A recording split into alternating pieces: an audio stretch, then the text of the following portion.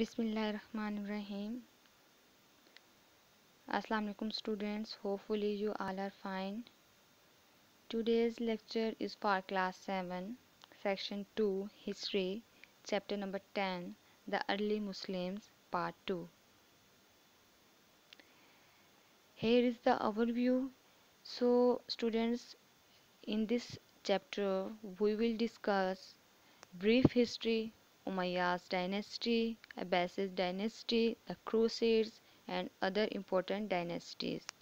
In previous lecture, we discussed brief history and Umayyads dynasty, and in this lecture, we will discuss Abbasid dynasty. Abbasid dynasty.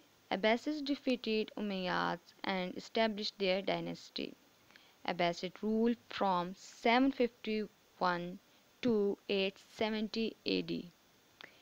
In 8th century, Abbasids founded the city of Baghdad. Capital city. Baghdad is the capital of Iraq and the second largest city in the Arab world. Located along the Tigris River, the city was founded in the 8th century and became the capital of Abbasid Caliphate.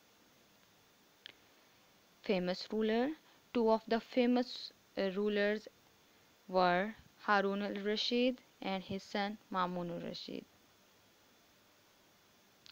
Then basic major reforms done in the Abbasid dynasty.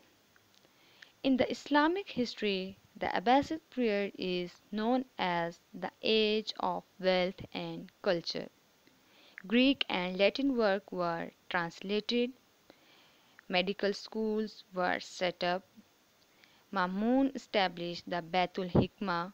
Baitul Hikmah means house of wisdom. Most important contribution done by the Arab was in the field of mathematics. Foundation for modern mathematics laying down also shows tolerance to the follower of other faiths. Abbasid dynasty came to end in 1258 with the fall of Baghdad. Hopefully student you understood today's lecture very well. Thank you so much.